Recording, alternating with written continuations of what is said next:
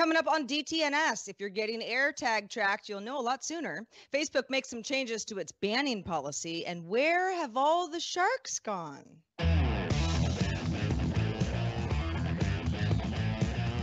This is the Daily Tech News for Friday, June 4th, 2021. At Studio Redwood, I'm Sarah Lane. In lovely Cleveland, Ohio, I'm Rich Stroffolino. Drawing the top tech stories from Cleveland, I'm Len Peralta. I'm the show's producer, Roger Chang. And we're so happy to have Annalee Newitz back on the show, journalist, editor, podcaster, and author of Four Lost Cities, A Secret History of the Urban Age. Welcome back. Hey, thanks for having me back. We're very glad to have you. Annalee sort of threw a fun idea for us for the show, and it is shark related, and we are going to talk at length about what's going on with all the sharks. We were, before the show, talking about not just sharks, but blue jays and enclosed porches and birds and amphibians and all sorts of things. We talk about animals quite a bit on Good Day Internet. And if you'd like to join that conversation, do so by becoming a member at patreon.com/DTNS. Let's start with a few tech things you should know. Microsoft announced Microsoft Teams will support end-to-end encryption for one-to-one voice calls across desktop and mobile clients by the end of July. Enabling end-to-end encryption will support standard calling features and screen sharing, but disable recording and transcription services. TikTok updated their U.S. privacy policy to include a new section detailing the app may collect biometric identifiers and biometric information, including face prints and voice prints. TikTok has not confirmed which developments required the addition of biometric data to its list of disclosures about the information that it collects, but it says it would ask for consent in the case such data collection practices do begin. On Thursday, President Biden signed an executive order banning U.S. entities from investing in over 50 Chinese companies with alleged ties to defense or surveillance technology sectors, including Huawei Technologies and Semiconductor Manufacturing International Corp. We know them as Friendly Neighborhood SMIC. The ban takes effect on August 2nd. Investors have a year from this date to divest.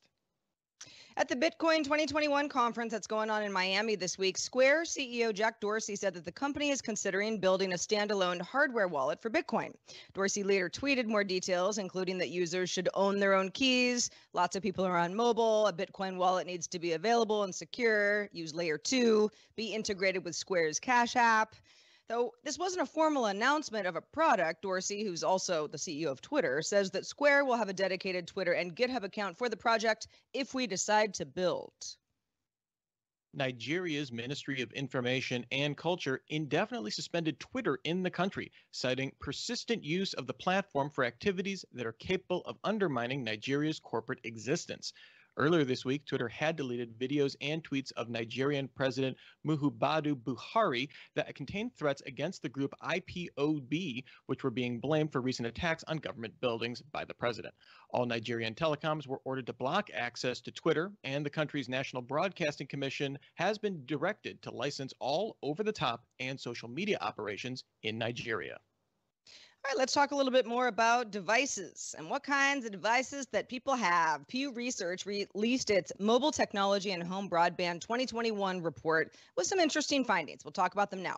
Overall smartphone ownership among U.S. adults continues to climb. It's up 4% over the last 2 years to 85%. Smartphone ownership among those that are 65 and older increased 8 points over the last 2 years, now at 61%. Although among those 75 years of age and older, 43% owned a smartphone. So as you get older, those numbers go down a bit. Those earning less than $30,000 per year also reported lower smartphone ownership. Overall, over 95% of those aged 18 to 49 reported owning a smartphone. 95%. The percentage of home broadband users also increased 4% to 77% of adults.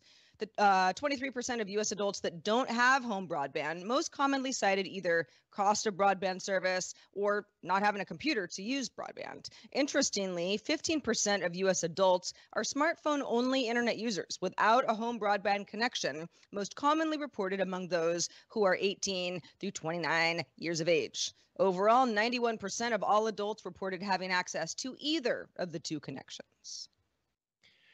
Yes, interesting findings in this report. One of the things that in some of the write-ups I was looking at, kind of digging in this report that I didn't see commented on, is that broadband adoption numbers, they've been kind of a flat curve, but in the period before that we were looking at right here, there was actually a dip in terms of the percentage of people with broadband access, at least among Pew Research. And so seeing this climb, which parallels that of smartphones, I think is notable, even if you might not necessarily think it's surprising in and of itself. Really, though, the big thing for me is that 15% of adults that are smartphone only, and this is, Pew said, these were people that had the choice. This was not a decision, like strictly a cost-based decision that you can only afford one. It was a choice to say, hey, this provides everything that I need. Don't necessarily need it. Maybe when you're 18 to 29, that is something that's a little bit more viable, or you've been raised on a smartphone, so that's kind of the default that What it will be interesting to me is seeing Pew's report on this, in 2023, 2025, if we see that carry over, because, as we saw, owning a smartphone is almost ubiquitous among that 18 to 49 group. So you're going to have a smartphone as you get older. The question is, will that be your only internet source, given that you may also have, access to broadband at work or something like that if you really needed it? I actually thought the 15% number was kind of low, considering that there are certain markets, particularly outside of the US, where smartphone-only adoption is so high that we're kind of at the point now where there are certain services. Okay, I mean, sure, I can look at TikTok on my desktop computer, that's fine, but that we have gone so smartphone-friendly in so many areas that I think that for a lot of people, there are fewer and fewer reasons to need anything that isn't a mobile-only device. Annalee, do any of these numbers jump out at you as interesting?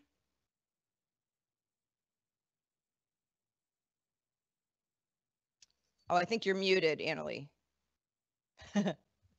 Yep, I've mastered my technology. I think it's really interesting to think about the growing of that group who are smartphone only, because as you were saying, this is the norm elsewhere in the world, that the majority of people are accessing the internet through apps, basically, and aren't even necessarily accessing the internet. They're just using apps, and they're thinking of the internet as that's just an app. I can go on the web, or I can go on the TikTok, and they aren't necessarily viewing those as being kind of part of the same universe.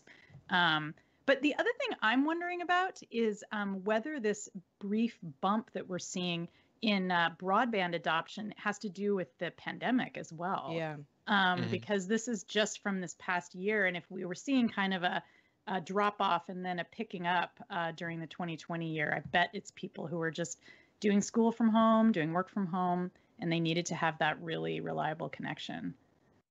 Yeah, really for sure. Yeah. And there was a lot of subsidies in that direction. So yeah, not surprising that it became feasible maybe for a lot more people too. Yeah, I think that's right. All right, well, next up, Apple is shortening the length of time it takes to detect an AirTag traveling or tracking someone after privacy advocates raise concerns. Previously, it would take 3 days before someone would be alerted a tag was nearby. Now an alert will play at a random time between 8 and 24 hours. The AirTag updates will be automatically applied when in range of an iPhone, and Apple says an Android app will be released later this year. Meanwhile, Bloomberg sources say Apple is working on a new iPad Pro with wireless charging and a return to a glass backing from the current aluminum, plus an iPad mini redesign. The iPad Pro was last redesigned in 2018 and the mini in 2019, so, been a couple of years now for those. What's really standing out to me, though, is we've been hearing rumblings about privacy concerns with AirTags going on for some time. It's a new product. It has a massive network to kind of work with, and the scale of that all of a sudden kind of being dropped obviously could lend itself to some privacy violations. What's interesting to me, though, that kind of stuck out is this automatically applying this update. We really don't see this. Apple is very forward of sending you a lot of notifications, like, you should update to the latest for your latest security settings. But to kind of have this automatically pushed out there, outside of maybe like a 0 day or something like that, I can't think of something kind of being released, not even server side, just kind of pushed out if you're in range to that. Yeah, well, I guess it's this whole I am being tracked without my knowledge. I should know this as soon as possible. There are not enough instances where I'd say no, 3 days is actually preferable. So Apple's like, we're just pushing this out. Okay, so I have to admit, once when AirTags were announced, I was like, that's cool. I don't really need one right now, but I'll wait and see which of my friends end up getting AirTags and how great they are, and then I'll reassess. And I haven't really heard much since. I know one person who bought, a pack of 3 and was like, yeah, they work really well. And I did not realize that there was a 3-day window, which is, listen, it totally depends on the situation. Being tracked or getting a ping that you've got an AirTag that's not yours, that's near you, does not necessarily mean that somebody's stalking you or you're about to get kidnapped, but it could, right? I mean, there is the, hey, I want to be able to, be well aware if something like that was going on, and every situation is different. 3 days is not going to cut it. I mean, 8 hours, which sounds like, that's the minimum amount of time that something might be going on before you hear about it and are able to act. That's still kind of a long time. So this feels right. It also feels right that anybody with an Android phone will have an Android app and be able to bank on this as well. Because as you mentioned, Rich, great for iOS ecosystems, but it doesn't help somebody who doesn't have an iPhone until later this year when the app is released for Android. I thought it was interesting that Rich brought up how this was like a 0-day update, because this is kind of, we're in this new era of understanding security if we have an Internet of Things, which I hate that term, but this is what we've got. And what is a security vulnerability when what you're talking about isn't like, okay, there's something wrong with the code, we need to update this, you may not even realize that you're vulnerable. But with one of these, you can have one of these little pucks like stuck into your backpack or whatever, and someone can be tracking you. So I think, it makes sense that Apple is treating it like a security vulnerability, because it is. It's, there's nothing wrong with the operation of these little, AirTags, but there is something wrong with the notification process. And especially when you're Apple and one of your primary differentiators in the market is doubling down on privacy in every single way. It's in there. It's also, whether it's the right thing to do or security issue, it's also makes sense for their marketing purposes too. That's very true. Before we move on, I know these are just Bloomberg sources talking about new iPad designs, but glass back. Oh, that's bold. That is bold. As somebody who I don't use an iPad regularly, I haven't for years, but I remember when the iPhones went back to glass backs, and I am a person who now shatters both the front and the back of my iPhone because of that reason. So yes, treat your iPad Pro carefully if it gets glass backing. Wireless charging, cool though. Earlier this week, we told you about the European Union's testing of an EU-wide digital pass. It's going to use QR codes and public key cryptography to secure vaccination status and test results. Now, the pass is only meant to be somewhat of a temporary thing for those who are traveling around the EU and beyond, as the EU works on an overall digital ID system. Now we have more details on that system. So the EU unveiled plans for a smartphone app that acts as a digital wallet to store electronic forms of IDs, official documents, stuff like that. All EU residents will be entitled to an e-wallet. It won't be mandatory to have one though. So if you're like, no, I like my wallet as is, that's good. It is an opt-in situation. It can be used to open things like bank accounts or sign apartment leases, show your proof of age, enroll in universities that are outside your home country. Those are just a few examples. The European Commission's Executive Vice President for Digital, Margaret Vestager, also said that the EU digital wallets could work as logins to access Google or Facebook instead of their platform-specific accounts, as dominant online platforms would be required to accept this wallet in the EU, giving users, hopefully giving users anyway, more control over their own personal data. That is an interesting detail of this. The rest of it, I'm like, cool. I love the limited information that I'm storing in my smartphone now. It's mostly to pay for things, but anything that would be as useful as my actual physical driver's license, would love to be able to have something like this. But to be able to log into Facebook with my official ID and not have to create some sort of Facebook, whatever account Facebook wants me to give them beyond what my actual country ID is, that is an interesting prospect. Well, and this is where that last part is really what reminds me of what Sir Tim Berners-Lee is working on with Inrupt and their whole solid framework, where they're creating very similarly, instead of calling it a wallet, they're calling them pods, and essentially kind of doing this in essence, trying to do the same thing. It's more focused on that login aspect and giving people control of their personal data. And as a side effect, you could use it, I think, for things like bank accounts and stuff like that. But they've been working on getting the infrastructure for that set up. They already have trials in Great Britain with the NHS and in Flanders, with the Flanders government in Belgium. So they kind of have inroads to this. I wonder, this is kind of a, hey, this is a idea that we have, and we have plans for this. I wonder if that will be something that they look at going forward, because it seems to be right along the same lines. Annalee, what do you make of this? EU digital wallet. I mean, it is EU, but it covers many millions of people. Is this something that you would use? I mean, as you guys were talking about this, I was thinking, okay, so the idea is that it's encrypted. So obviously, if I lose my phone, it's not going to be useful to like the bad person who's taken my phone. But I think just on a really practical level, I'm imagining as this gets rolled out, if we had something like this in the US, maybe we would want another piece of technology that would be separate from our phone that would handle this in the same way that we have a driver's license or a social security card, just so that if you lose your phone, you're not in that two-factor auth horror show of like, now I don't have my authentication device. What the hell do I do? And so, like we already have dongles. We don't call them dongles anymore, but we have devices now that are sort of USB key devices that we can use. And I kind of want something like that I can slip into my wallet and feel like this is my ID chunk of data and here's my phone. And I don't necessarily want them to be the same device. And so, yeah, I think a lot about adoption when I hear about this stuff. I worry less about the encryption stuff, which I think is handled, and more just like literally people losing it or people, kind of losing access to it. Yeah. Yeah. How many times have I had to reset my parents' email password, and I can just imagine being like, oh, I need this to pay my mortgage. I'm like, oh, yeah, okay, you need it for my bank. I need it for So I think that's, it's those kind of weird UX things that you kind of have to think about when you roll these out. Yeah. I once left my phone about an hour's drive away before I realized that I had done so.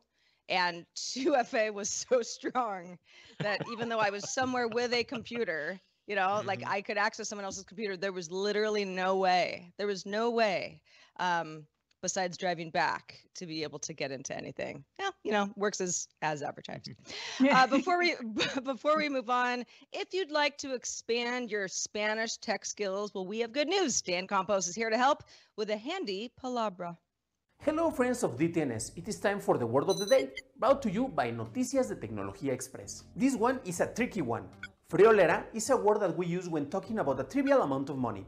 Something really small, but more often it is used in an ironic way when referring to a huge amount of money. Like Fortnite generated a whopping 9 billion in revenue, which could be translated as Fortnite generó la friolera de 9,000 millones en ingresos. In this case, because of the amount of money, we know that friolera is used ironically. After all, we are not exactly talking about pocket change. You can learn this and more words by listening to Noticias de Tecnología Express, available every Friday.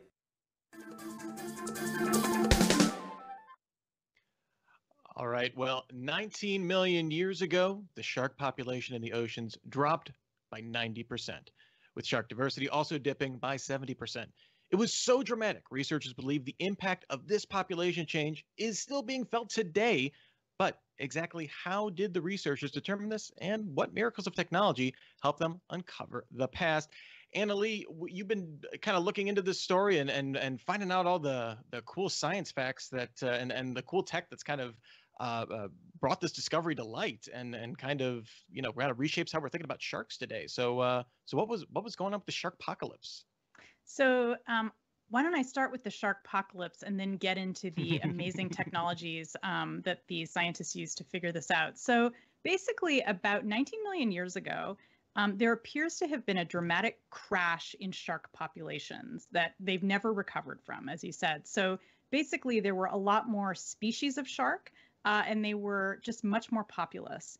And their population dropped by about 90%. So that's a huge number. And about 70% of species died out at that point. So the sharks that we have remaining with us are still just a fraction of that original population before 19 million years ago. So we're kind of living in the in the shark post-apocalypse, the post-shark apocalypse. And the thing that's really interesting about it for scientists is we don't know why it happened. There were no dramatic events like an asteroid slamming into the Earth. There was no kind of reversal of you know, the chemicals in the ocean. We don't know yet what happened.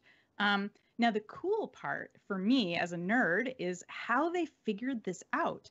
So it turns out there is a program, an international program called the International Ocean Discovery Program, which cooperates with organizations that have huge research ships with giant drills on the bottom of them, huge drills that are like miles long. And they go all the way down into the deep ocean and then jam into basically the ocean floor and go incredibly deep, hundreds of thousands of meters below the ocean floor, and pull up samples of sedimentary of sediment, you know, and of all of the layers from, you know, long into Earth's history. So Elizabeth Siebert, who is an oceanographer at Yale, got a hold of several of these cores because the International Ocean Discovery Program has core libraries where you can literally check out a core and look deep into the Earth's past. And what she discovered was that there's a way to measure shark populations by looking at how many dermal dendrites fell off the sharks and sifted down to the ocean floor. And I'd like to take a moment to talk about dermal dendrites, if I may. Please do. Oh, you may.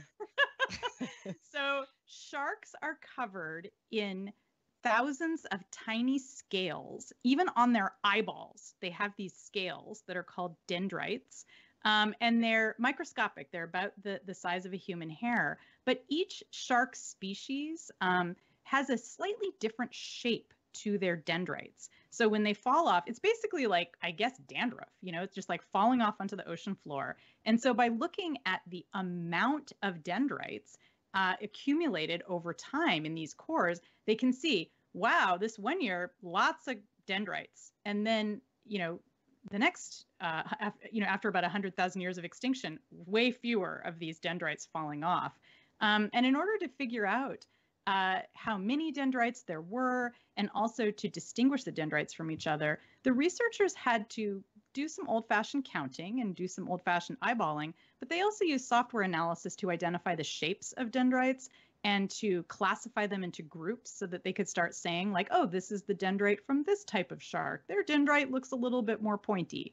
And then they also, doing all their statistical analysis to try to figure out this signature of extinction, they had to use all kinds of software that includes, you know, machine learning and, you know, lots of statistical packages to kind of correct for any biases in their samples. And they did have samples from 2 parts of the world, but they're still small samples, and so they need to regularize it. And I think when we imagine this kind of work being done, we think about the big ship with the drill and the core and like people counting fossils, but we don't think about the fact that all of those processes are now made easier and faster by using these incredible software packages that allow us to make these statistical inferences about, for example, what percentage of sharks died out 19 million years ago during, you know, maybe it was like a global Sharknado event, you know, from the documentary film series Sharknado, may turn out to have been more true than we thought. Yeah, I mean, it seems like because it's such a huge number, right? It's like dramatic stuff for the sharks. So many sharks perished.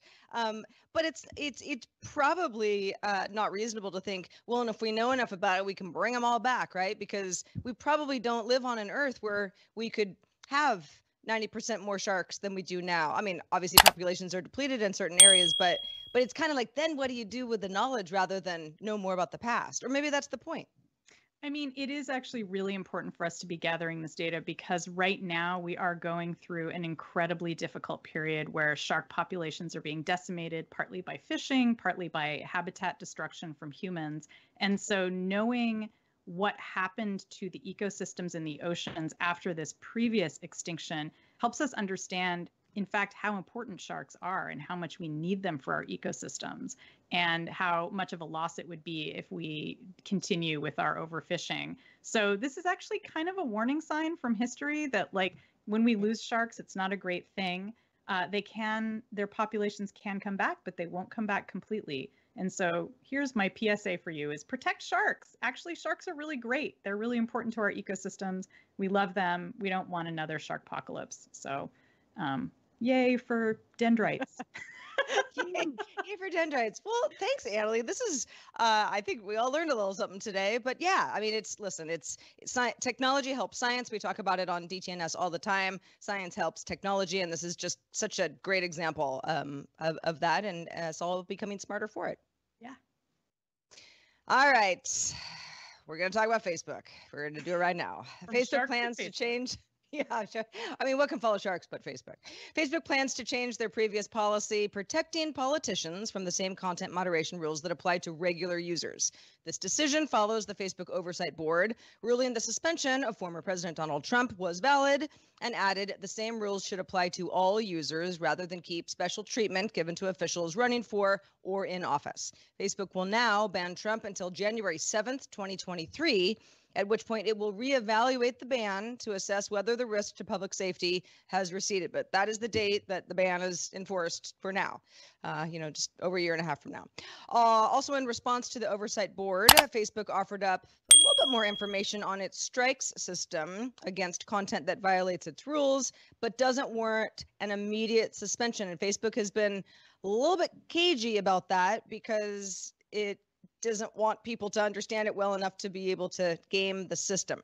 Racking up enough strikes can lead to a permanent ban, so we knew that, but Facebook also did disclose a user can also receive a strike for approving violating content on a page that they manage, so it's not just necessarily your personal account, but all strikes also expire after 1 year. So if you've racked up some strikes over a long period of time, you may have a lot and you may not.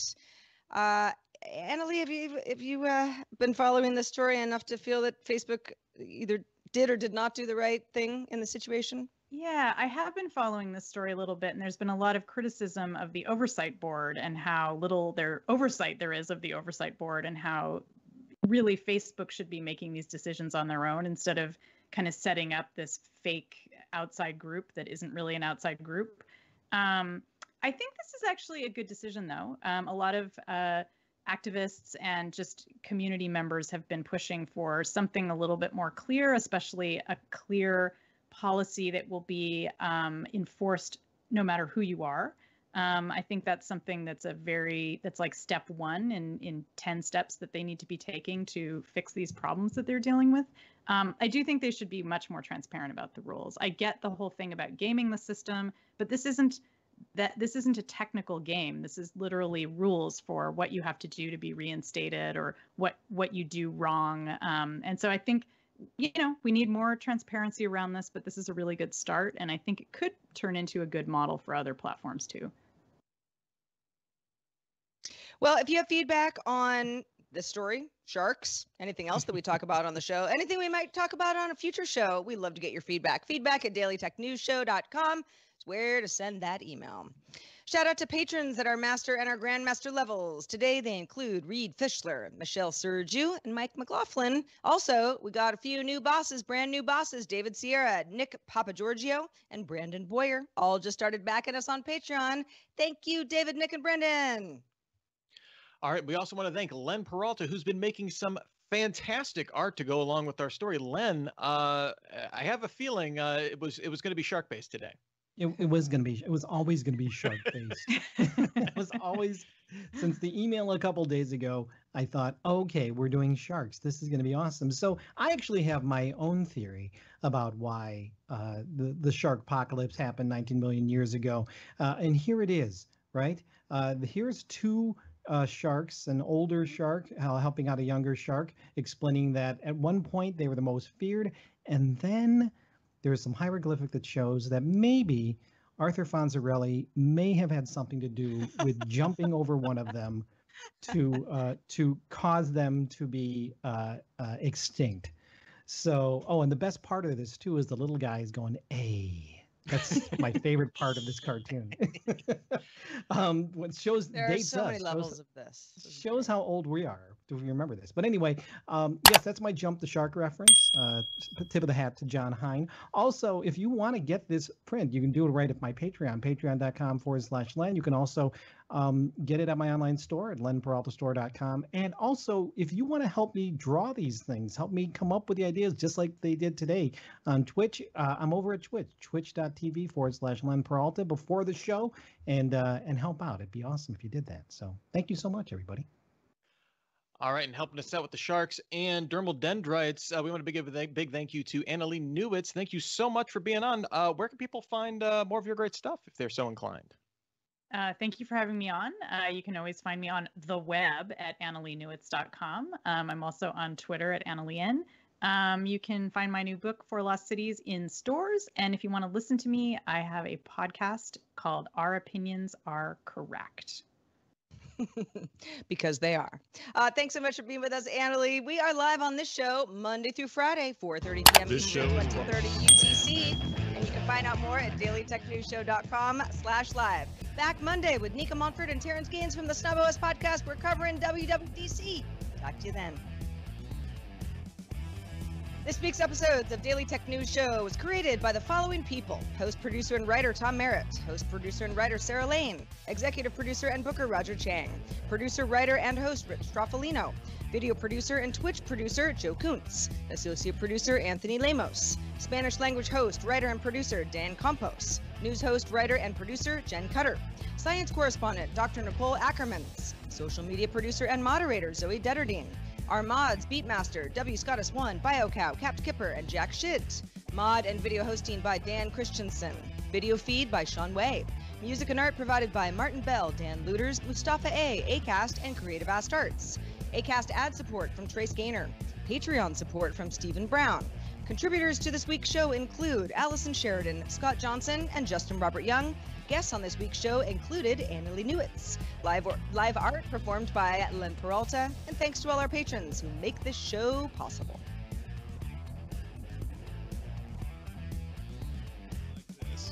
At frogpants.com. Diamond Club hopes you have enjoyed this program.